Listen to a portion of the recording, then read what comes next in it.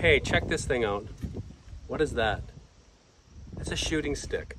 This is called a solid aim. It's from Non-Typical, which is cutty back. Check this out.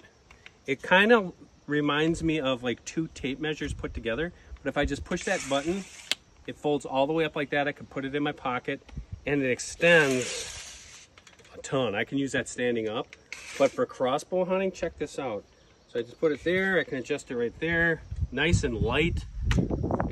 Boom, right there, rock solid. Whether I'm hunting out of a ground blind or even a tree stand, it's got that base.